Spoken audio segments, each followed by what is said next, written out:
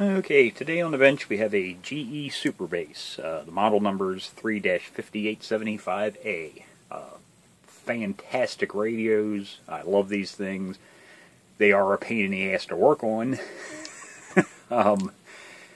due to their design. And that's because they use dual circuit boards that are stacked back to back.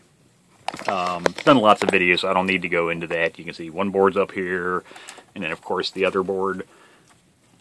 All of the components are down here. So, yay. Oh, let me turn my monitor radio off. Hold on just a second. Let's hit mute. But this one, unfortunately, needs more than just a cap job. Now, it does work. I gotta give it that. It does work. But it needs to be restored, so, you know, needs the normal things, even for a working radio. It's old, so the electrolytic capacitors need to be replaced. Actually, I have not even inspected the normal leaky capacitor on this to see if it's going to need any circuit trace repair. Actually, we can investigate that together. I always hope not. It's not that I don't like doing them, but it is very... And yeah, I think I see... Yep, I see corrosion. Get a flashlight here. Yep, it's leaked. They almost always leak in these things. So, but it does work. That's a good sign. And as long as the corrosion's not too bad, I'll be able to just clean it off and put some epoxy overcoat over top of it to fix the traces back up. But you see all that bubbled overcoat on these traces? This capacitor has leaked. Yeah, you can see how dark it is underneath. See, it should be this nice light colored green. See how dark it is? That's because the copper foil that's underneath of that epoxy overcoat is oxidized, and it will go in every direction, all branched out for all the traces that run underneath and around that capacitor. They're all going to be corroded. And if you don't take care of that, I mean, you can remove the leaky cap and stick a new one in. The corrosive oil out of this capacitor, it's still trapped in here, and it's just going to, over the years, continue to creep out farther and farther and farther. It'll just wick its way underneath of there and continue to eat the traces until they finally break in half. So that has to be taken care of. But like I say, it does transmit and receive. So none of the traces are completely corroded in half yet. So that'll just be basically, as long as it's not too bad, usually all you have to do is take the cap out, take a good, now that's where you see me often using fiberglass brushes like this. Yeah, this one's not so good for doing what I want to do here. I actually need, I need to find which little bin I had that in. There's a brass one, there's a stainless steel. Oh, for God's sakes, where in the hell is my fiberglass one? There it is. I've got lots of rush erasers, but I have with brass in it. This one's all metal, it's got a stainless steel brush.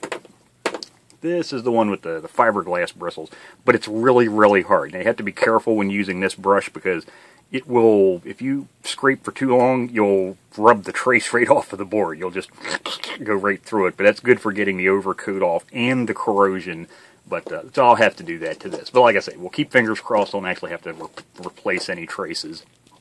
The big problem with this radio is, and you may have noticed it when the radio was upright, you can see it.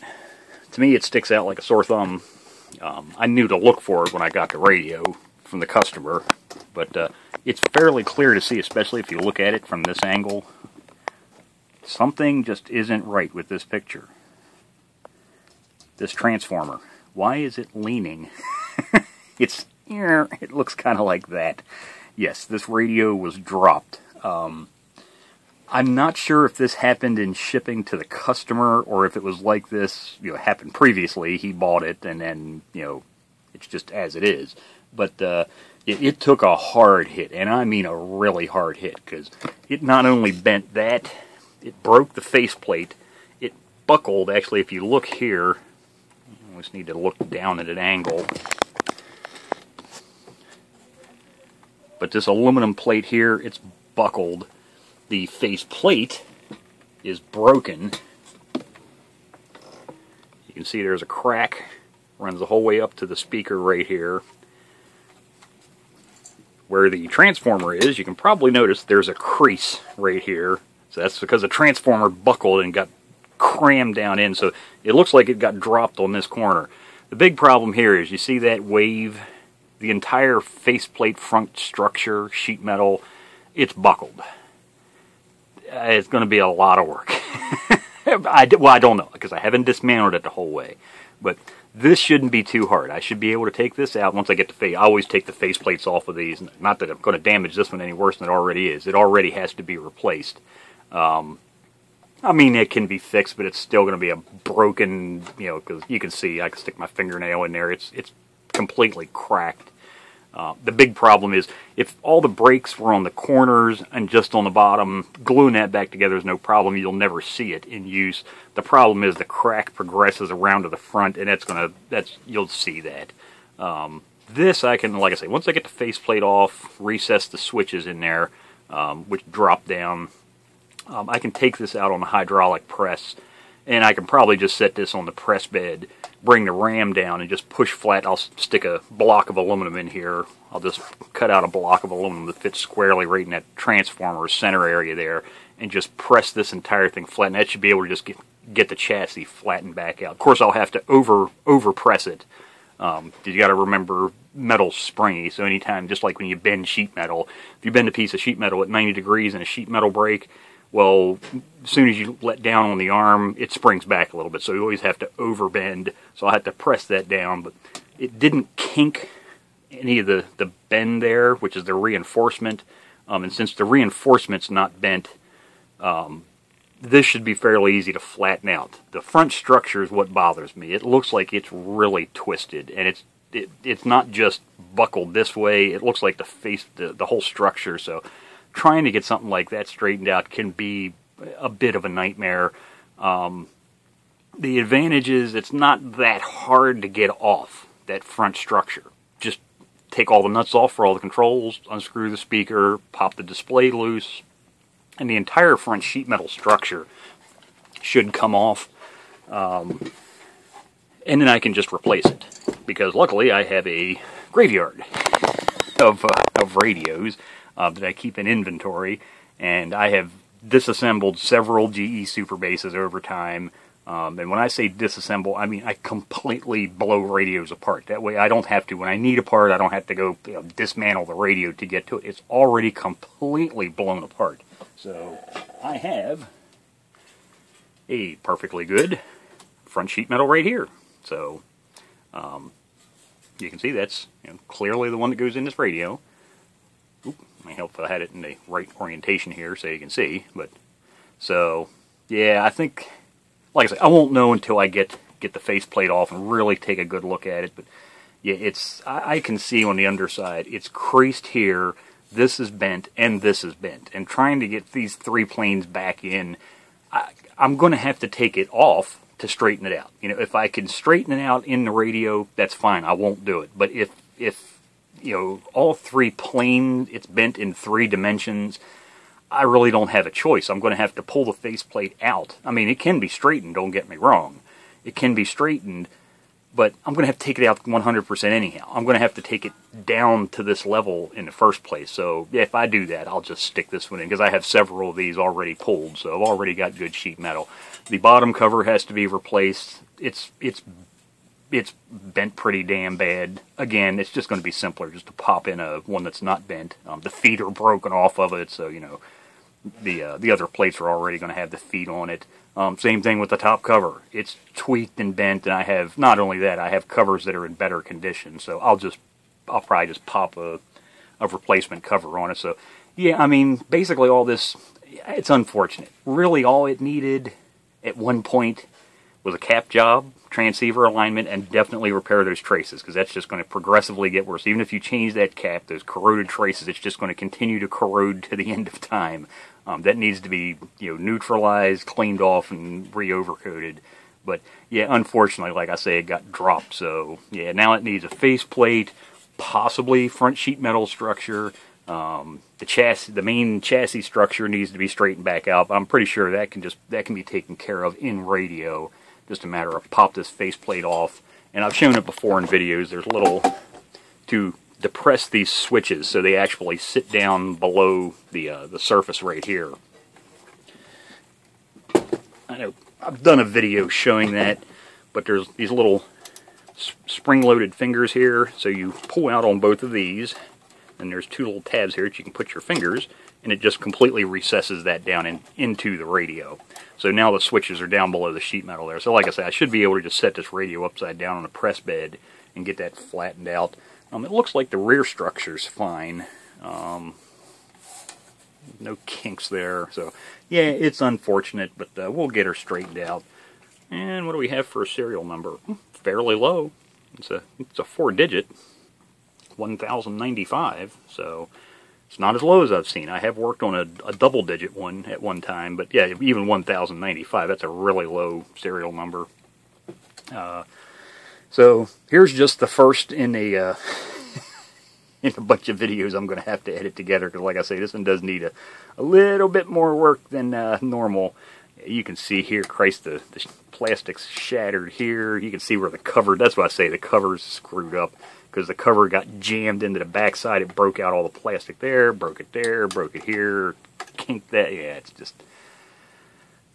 So, what's a lesson to be learned here? Proper packaging. Now, I'm not saying that somebody didn't drop this on the floor accidentally, but odds are all this damage was caused in shipping. If you properly package anything, I don't care, it doesn't have to be a radio, it can be a damn egg, an empty eggshell. If you properly package it, it will be guaranteed to get wherever you're sending it, short of it being run over by a tank. I always tell people, I bomb-proof package, and I do. I take extreme care. It takes me a long time to package it. When I do a radio like this, any radio, but when I package something up, it takes me a long time to package it. I use sheet extruded foam, and it's just very time-consuming, cutting pieces to fit perfectly around the radio. One of the biggest problems I see is people use packing peanuts. I wish they would ban those blasted things. Packing peanuts may be fine if you were shipping that empty eggshell. The eggshell's very light, hence you can use very light, fluffy packing materials. You see that? That's very heavy. That's a solid piece of steel in there. It's laminated, but there's a lot of steel and copper right here. This transformer's heavy, a lot of sheet metal. It's a heavy radio. There's a lot of weight here. You drop this box. If you put this thing in a box, put a couple inches of packing peanuts in it, set the radio in it, cover it the rest of the way with packing peanuts, all you got to do is drop this box once, and I'm not talking drop it from several feet. Just drop it, the normal bumps and bruises that a box takes in the normal transit, from wherever to wherever. Those packing peanuts quickly turn into packing peanut dust or packing peanut crumbs. And packing peanut crumbs or dust do absolutely nothing to protect this radio.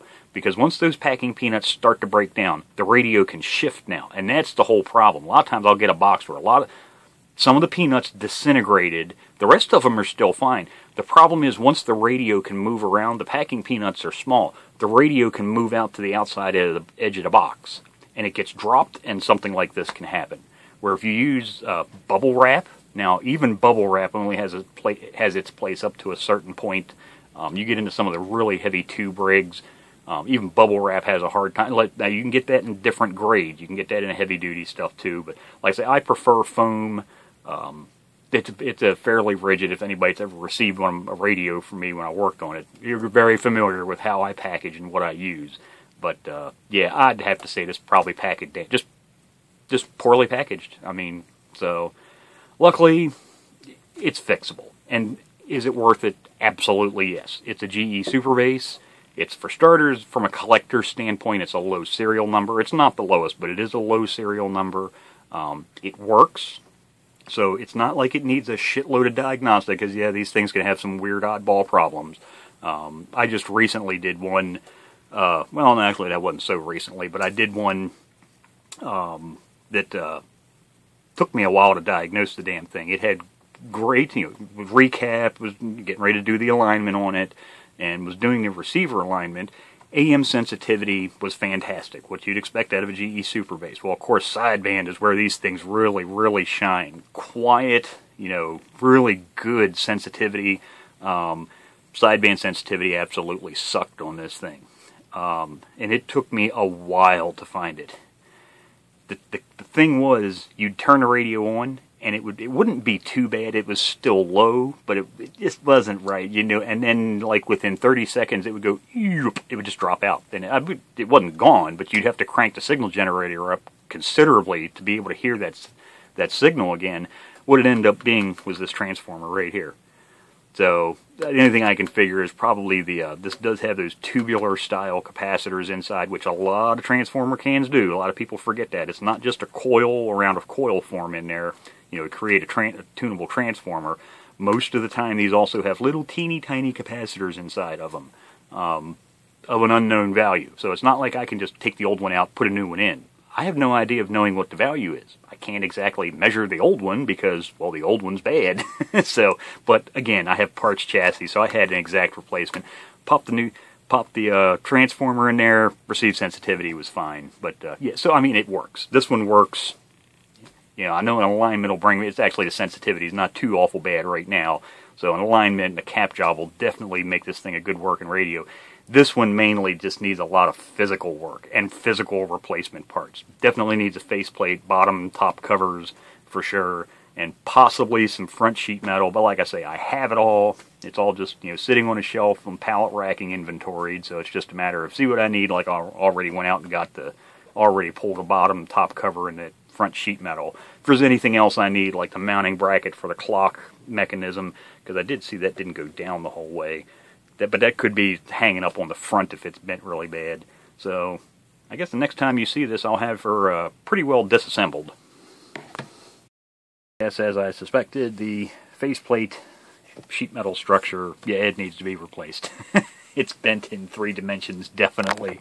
So it's kind of hard to straighten this out while it's still on the radio. So I'm going to have to take it off anyhow. So yeah, it's going to get replaced. You can see it's bent there. It actually has a bow coming out from the speaker. The side buckles in right here. That should be basically straight back, and it's offset about that much. You can see it's actually creased in here. It's kinked. There's a kink line right there, and it's actually pushed in right here. And yeah, it looks like this is where it took the damage, that corner. You can see how it's bent up. Yeah, it just, what a shame. So, yep, sheet metals are coming off. But, like I say, no problem, we have a replacement. There we go, all torn apart. So, like I say, I've had to go through all this work to tear this thing apart. I'm just going to replace the sheet metal. So here it is. Like I say, it's buckled. It's got a nasty bend in right there. That's where that kink is. It's bent. It's just bent in every direction you can think of. That's bent in the top. So, like I said, I've already got one sitting a foot away from me. So I'll just replace the damn thing. It's going to have to come out anyhow to do any of these repairs. So, you know, I'll keep this one. I think I have like 3 more good ones, but you know, it's not like this thing's twisted into a pretzel, so you know, you never know. 20 years from now, I might need one when if I ever run out of them, if I don't end up with any more parts chassis. This one could be straightened out, but this one's one of those ones that'll go to the back of the parts pile. Now, when you're doing something like this with a lot of screws, and actually not just a lot of screws, I will never ever understand the volume of radios that I get. Almost all of the cover screws are wrong. I don't know what do people eat the damn things when they work on radios. I'm befuddled sometimes by I mean, 4 case screws in the side. They're usually larger. It'll be 4 completely different screws. It's not like somebody lost one screw and put in another one. You know, maybe a chrome one in place of a black one. There'll be 3 different colors, or 4 different colors and different lengths. And I mean, when you do anything, just to do an alignment on a radio, if you take the top and bottom covers off, put them in parts trays. I've got dozens of these trays like this. I've got, reach over here, I've got stacks and stacks of these they're like miniature Tupperware containers. Actually, there's some parts trapped in there. There's actually a ceramic resonator. Not sure why that little guy's hiding in there, but in any case, you can get these. These are obviously made in China. They come with little, little plastic lids. Like I say, they're definitely not waterproof, but they're like little mini Tupperware containers. I buy these things from China in sticks of like, I think 20 or 25. I've got a couple hundred of them because they're so cheap. Figuring I'll just buy them now and have them. About the only thing I really do to them is, you'll see there is a little hole punched in the bottom of all of them. That way when I put them together, they easily go together and they easily come apart. That way, because you don't end up with a vacuum effect. But just keep track of your parts. Short of dropping a screw on the floor, and yes, it gets eaten by the screw deity that you have to feed every once in a while that lives underneath of every repair tech's bench. It's kind of like the sock monster that, occasionally eats a sock. But, just be neat. Lay out your parts just like you took them out. So you can see here, I know where all these screws go. These two screws go in the top here. These two go here. The little brackets with screws, that's for this. These are the speakers. These are the 4 that go in the sides, the controls, everything. Just lay it out neatly on your bench. Use parts trays, whatever you need to do. When you put it back together, it's like a road map. It almost just falls back together. I mean, yeah, I just never understand people losing screws. But there's what a GE SuperBase looks like, completely blown apart. And like I say, it's not that hard. It took me a few minutes. I mean, don't get me wrong, it's not like it happened in 1 or 2 minutes. But, it's just a lot of screws. There's no wire cutting involved. Absolutely everything is either a screw or a nut. All but what? 1, 2, 6. All but 6 screws are easily accessible from the outside, or the nuts. All the screws face from the outside. The ones for the switches, these little tiny ones right here, they all come in from the front. The only screws you have to access from the back side are the 4 for the speaker and the 2 that hold in the display. And once you have this structure loose, once you have everything else loose, you can just lift it up a little bit, easily get these 2 screws, and then you can pull the whole thing out because the wires for the speaker are rather long because the audio circuit's over here. You can just pull the whole sheet metal structure out, and then you can easily get to the 4 screws for the speaker. But there you go. There it is, completely blown apart. So next time you see this, actually I'll probably have this all back together. I'll probably have that straightened out, the leaning tower of transformer, and I'll show you what it looks like back together in a non-mangled format. The rest of the sheet metal actually looks good. This side structure, it's straight. Look back along there, so that didn't, basically the damage stopped right here. It was a kind of, I guess, like a front up hit, so, it couldn't really bend, so straight back's still good. So everything, the rest of the chassis, it's just where they're kind of a little wobbly right there. There is a bracket that comes down and touches the bottom cover, but it was dropped so hard that it actually shattered one of the feet on the bottom of it. So that's the whole reason the whole structure dropped. So that means you can actually see this circuit board's actually leaning down too. It's kind of down like that. So just need to press that back up and that should be fine. So let me get to it. Okay, all back together now. Well, at least the front structure. And you can see the radio's on and it is working. Let's see. No faceplate, gotta remember what the hell's what. So it's receiving. Turn the squelch back up. Did notice this meter is inoperable, so I'll pop that back out really quick. I'm going to just leave the faceplate off. I always take the faceplates off of these radios. There's only 6 screws hold them on. It's unlike most radios that can have lights or other things screwed into the actual faceplate, which makes, but I'm not going to say impossible to take off, but a pain in the butt. These radios, on the other hand, aren't like that. Like I say, you drop the switch panel down right here. That drops down. 3 screws on the top, 3 screws on the bottom, the faceplate comes off. So anytime I service one of these, I just take it off. That way I don't have to worry about taping it up, no chances of scratching it. It's not on the radio. But the only thing to get these meters out, because they do mount from the front. So just take out the 4 screws around this little metal bracket, meter pops out. I'm not sure if it's... it doesn't seem to be moving. It flicked there just a bit. Key in the mic. Doesn't seem to be moving. Could be a bad meter, but you have to remember this radio took one hell of a hit. I mean, it did. It twisted the hell out of this piece of sheet metal here, you know. So it's not like it took a gentle little love tap. It took a hell of a whacking. So it could have actually damaged the meter movement. I'll check it. If it needs to be replaced, I can stick a replacement meter in there. One little thing, if you ever work on one of these, there are actually more than one thing. When you have the faceplate off, there's no better time to clean the switches, and I don't mean the actual contacts. I've already done that. What I'm talking about is, you know, if you're cleaning your radio up, you're trying to spruce it up.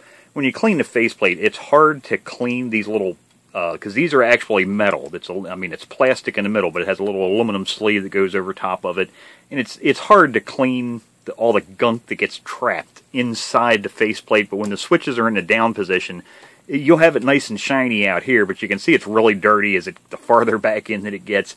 Now's the perfect time to do it. You know, you've got it off. You just spray a little bit of glass cleaner on your rag. You know, wipe them off like that, and you know they're good as new. So I've already done that to those. Same thing goes with the buttons. All your buttons up here. While you have it off, just spray a little bit of glass cleaner on a microfiber towel. You can get in between there, give them a good cleanup while they're easy to access, because that's a pain in the butt while you got it apart. I think I've done a video on the faceplates before, but common thing you'll see with these radios is dirt buildup between this plastic lens and this rear lens. The reason that happens is it's not that dirt is getting in from the outside here in between those two layers. The problem is, this here and here where the meters go through, it's not solid. Those are two open holes. So any dirt that works its way in this front structure here, you know, and through the holes around all the switches, the knobs, the speaker grill, all of that stuff, any dirt that can get in between this faceplate and the front sheet metal structure of this can then work its way through these two meter openings into this cavity here, and it builds up down inside the lens. You'll get dust bunnies and all kinds of crap all over your clock lens here and all that. So when you have this off, it's easy to take off. 3 screws along the top. This silver piece then pulls straight up. There's 3 more screws, or actually 4 screws, excuse me. Take these 4 little screws out here, and then there's actually ears that hang down below on this clear lens that have threaded inserts in them. And then this lens pulls straight up and out. Now you may have to kind of pry it, because like I say, they actually fit down into slots, those little ears where the screws mount. But pull that out, then you can get in there, clean all that gunk out and off, and put it back together and have a nice clean one. But yeah, now that I've got the faceplate off, you can see what I was talking about, how this is buckled. The entire faceplate actually, yeah, it just, yeah, and trying to straighten that out, yeah, it's never going to happen. You can see even out of the radio, it's still bent and warped. I'll save this one as a last resort one, but I think I still have 2 good faceplates. I think the speaker grill, yeah, it's broken loose, because it's actually my fingernail in there. But yeah, there you can see that had broken out. So yeah, because these are what they call plastic welded. There's just 4 little ears go through, and then they melt the plastic over on the other side. Well, those ears have apparently completely broken off because the grill's now loose in there. But yeah, I'll save this one as a, never know, somebody might need one that doesn't care what it looks like. Maybe they have one that's completely shattered, but I'll have to dig out one of my spares and get that stuck on there after I get done the recap and alignment. So you can see everything else in here sitting a lot more level now. So yes, I took it out, stuck it in the press, was able to get the sheet metal pushed up. The circuit board came up, and the bracket on the bottom, the actual sheet metal from the main structure, there's a bracket that drops down and has a bend in it then. There's a screw that goes into the bottom plate of the radio. I was able to get that actually pushed this way, pushed up, because it was actually protruding out the bottom about that far. That's how tweaked it was. Even once I got this sheet metal structure here flattened out, the transformer still had one hell of a lean to it. Actually, all 4 of because it's just the sheet metal housings on the end here, they have the little ears that stick out with screw holes in them. they were bent. So the ones on this side were bent up, and the ones on this side were, you know, bent in the other direction. So I had to take the 4 screws off there. Didn't have to desolder or anything, just took the 4 screws out. I was able to twist the transformer around enough, you know, in that direction to grab it with a, you know, nice set of flat jaw. These are old, yeah, fence pliers, but a pair of flat jaw pliers, just grab onto it, get all 4 of the ears straightened out, and that's sitting a lot more level now. Honestly, it's actually rare you ever see those things where they're perfectly flat. They almost always have a little bit of a lean to it, so actually, that's probably straighter than most of them I've ever seen before. But there you go. So that's just what needs, you know, or basically what you have to go through if you ever have to take this front structure out. It's not that hard. 4 screws here, 4 down each side, 2 on the display, 2 on this little display board, 4 for each meter clamp. There's 2 screws for each one of these switches, 2 screws here. Now you kind of have to fiddle around with this, kind of pull it out, twist it around like this, and swing this in behind the other piece, but it can be taken, can be removed out the back without having to desolder or anything. Take all the nuts off for all the controls. Then you can pull the entire structure out, get the 4 screws out for the speaker, and the 2 screws that come in from the back side, right, you can actually see them sticking out in this direction, that actually hold the display board in, and it comes right out. So like I say, it's not extremely complicated. It takes a little bit of time. I had a lot of screws and nuts there, but it takes a lot longer to put it, like most things, it takes a lot longer to put it back together than it does to take it apart. Because when you take it apart, you just take all the nuts off and just keep pulling, and parts just fall out. Well, you got to try and get all this, you know, controls lined back up, make sure there's no wires trapped in behind, and these speaker wires always tend to get in the way when you're trying to put all these switches and controls back in. So just make sure, because there is a lot of wires back there, you don't get a wire trapped in between the front side of the control and the sheet metal structure, because when you clamp down, you know, tighten down on those nuts, you don't want to pinch one of these wires and end up with a short. But there you go. So now I can get into actually doing the electronics work on this, get it all put back together then, and it'll be ready to be put back in service. Because this is, without a doubt, now I think pretty much anybody that's ever owned one of these will agree, probably one of the best. It is not the best, but it's one of the best sideband radios ever made. Use this Cybernet chassis with the dual circuit boards. They're just so quiet. I mean, there's very few other radios out there that have such a quiet sideband receiver as these. They're just really nice. They had a fairly narrow crystal filter in these things. And this is a crystal filter. It's not a monster like you'll see in some of the Uniden chassis, but it's bigger than you'll see in the modern radios. It has a lot to do not just with how many crystals are in a filter, but the actual bandwidth. And this has a fairly narrow bandwidth, and that's why it's just so pleasant to listen to. It's a really steep skirted filter, so it has really good attenuation characteristics. Like I say, it makes for quiet sideband receive. So let me get to it. Now, next time you see this, I might actually do just a little bit, show you the damage from the corrosion on the bottom side. When it comes time to do that capacitor, take that one out and clean up the traces. I'm not going to do a whole video on that. I've done that before, you know, trace repair.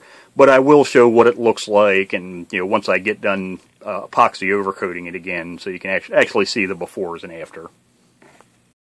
Okay, so got the meter replaced now. Here's the old one, and yeah, it wasn't stuck. I don't know if you can see it or not. The needle moves. I get the feeling, because if you've ever had a meter apart before, the wires that attach to the actual in there, they are tiny, like, you know, thinner than a hair.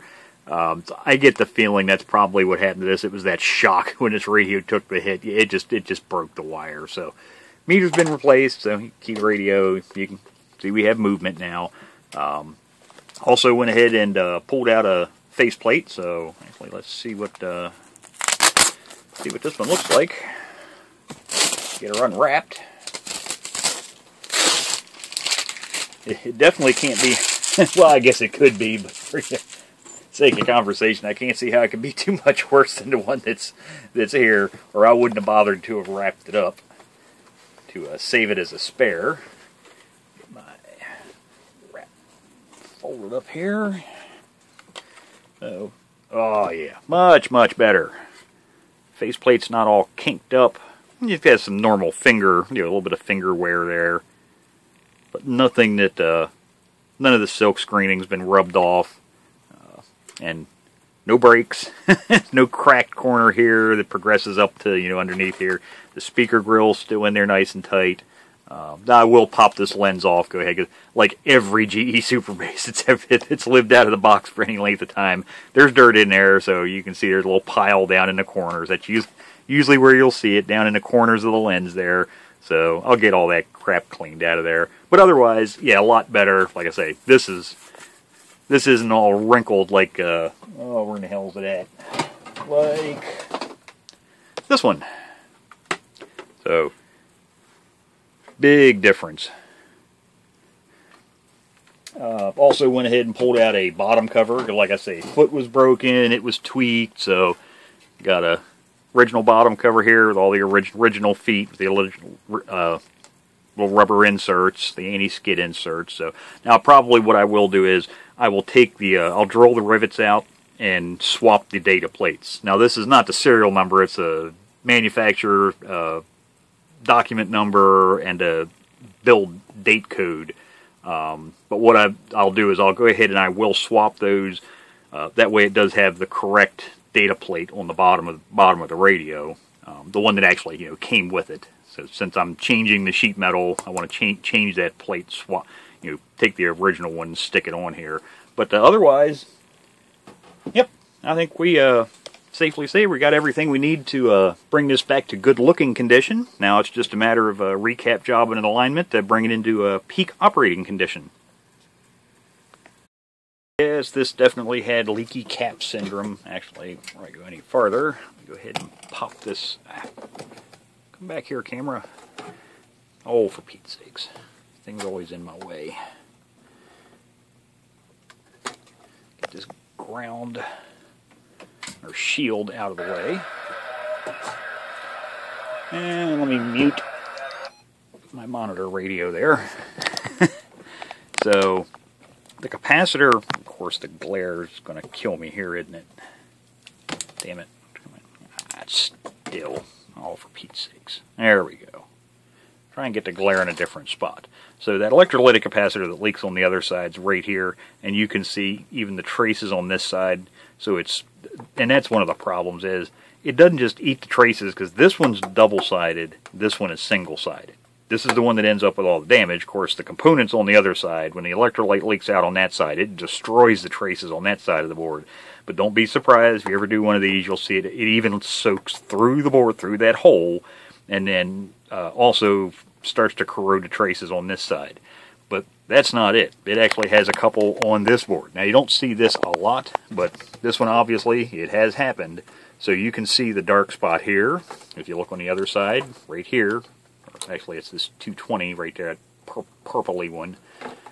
You can see that one's leaked, another one's leaked here, and you can see all that darkness. That's corrosion underneath, it's trapped in there. So it's soaked through the hole, and then it can't get out on this side because, of course, it's got this overcoat on it. So it gets trapped in between the overcoat and the copper, and it just eats it away. So, yeah, definitely, if you ever see anything like that, dark spots underneath your silk screen, when there's an electrolytic capacitor on the other side of the board, you definitely, of course, you want to change the cap. It's obviously leaking, it's bad, but you want to clean all this overcoat off and then clean that. Make sure you neutralize it, clean it off really good, and then put some new overcoat on it. Like I say, I use these rush erasers because the fiberglass inserts for these things are brutal. There's no other way to put it. They are, and you got to watch it. I've got really, really thick skin. Work with my hands all day, but I impale myself with those things. So just be sure you have a vacuum cleaner handy. After you get done brushing with one of these things, vacuum up the area. The last thing you want is one of those things in your finger, your elbow, and your forearm, because trust me, I've ended up with those little splinters in me all over the place. But basically all you're going to do is just come in, and you can see what I mean by how harsh these are. They just take the overcoat right off. But that's, basically the whole process. Of course, I'll remove the component to clean it off really good. But you can see how it's dark under there. That's corrosion. And like I said, it will just continue to progress as time goes on. So you want to clean that all off, get it really nice and shiny. So it's like brand new fresh copper. And then you can put a conformal coating back over top of it, to protect it again so it doesn't oxidize anymore. But that's what you want to do. Like I said, whatever you do, don't leave that stuff on there. It's one day, if you recap a radio and you see that, fix it now while it's easy, while you don't have to do any trace repair, other than maybe a little bit of brushing to get the the gunk off of there. But if you let that on there for any length of time, it will eventually eat those traces in half, and then you're going to have to come back in and do circuit trace repair. And it's a time-consuming process, cutting out pieces of copper, soldering in, bonding the copper down, doing a proper repair is very time-consuming compared to doing just that, just a little bit of scrubbing, clean, re-overcoat, done. So there you go. So we're ready to do some epoxy overcoating. The capacitors, of course, obviously, it's been replaced. Copper traces are fine, at least on this side of the board. I haven't even gone to the other side first and do this one side at a time. Actually, two, because I'm working on this board too. But so that's all been cleaned off. It's ready now to have epoxy reapplied to it. And same thing goes up here. So all of the nasty corrosion was, cleaned off of there. Down to nice clean bare copper again. So both of those caps, which both were 220s, and one just rolled on the floor.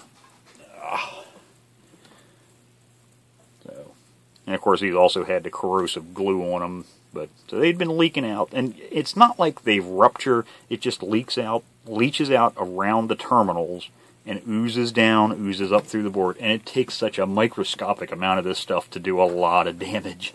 Now the bigger one on the underside there, that 1000 microfarad, that's this one. You can see, and anytime you pull this one off, you can see, the corrosive glue comes with it. But yeah, all the overcoat that was on those traces under there, it all ripped off. So yeah, I don't know. We'll see. I might have to do some trace repair, but keeping the fingers crossed, it's just it'll turn out like this. Just a matter of cleaning and re-overcoating. But there you go. There's the progress so far.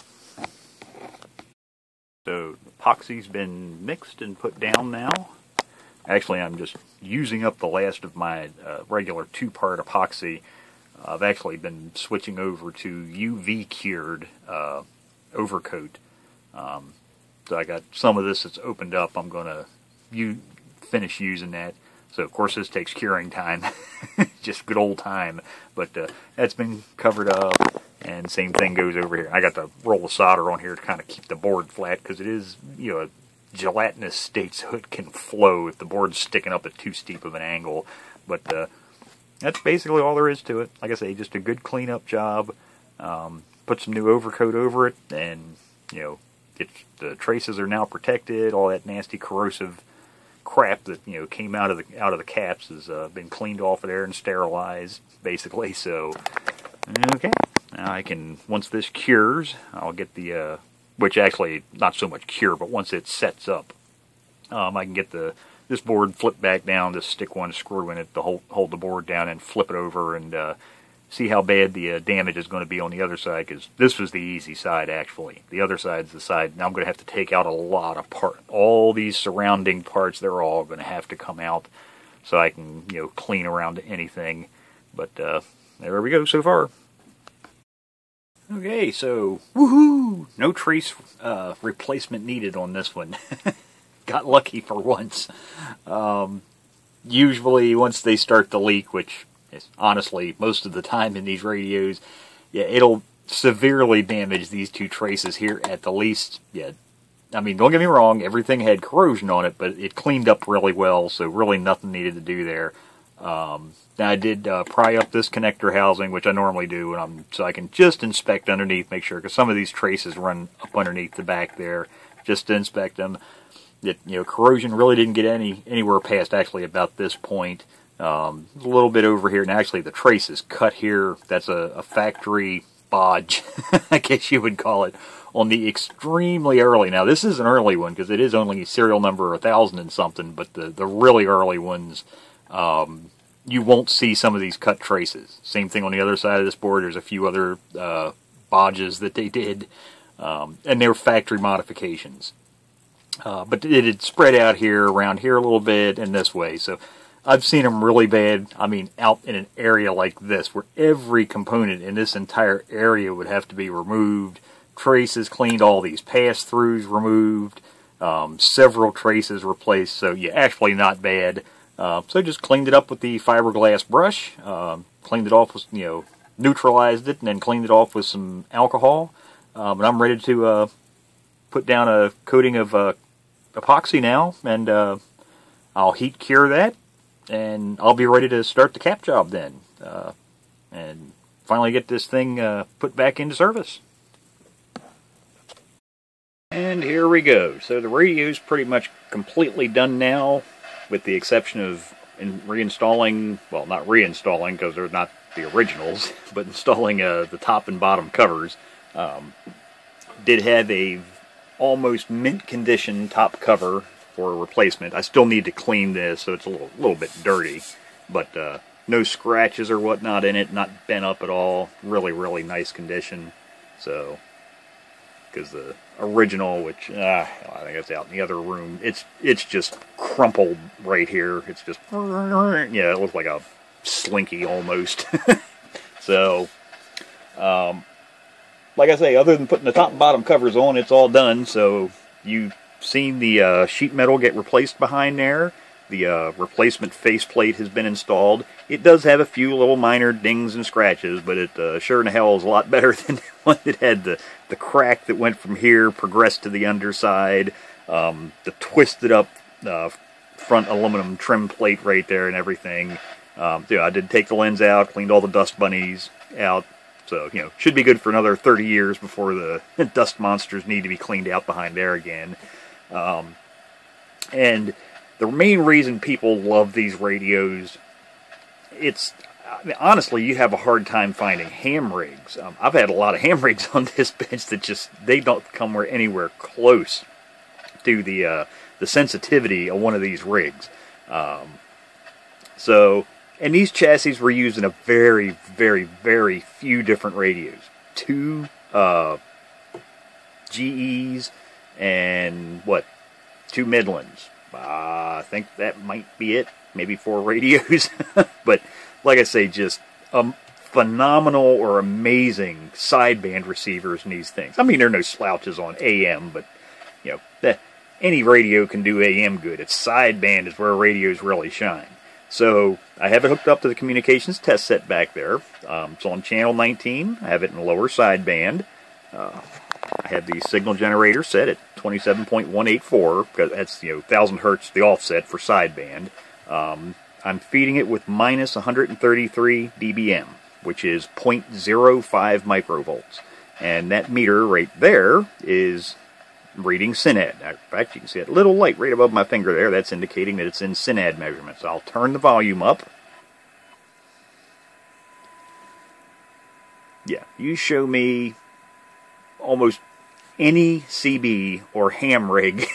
There's other ones out there, don't get me wrong, but very few.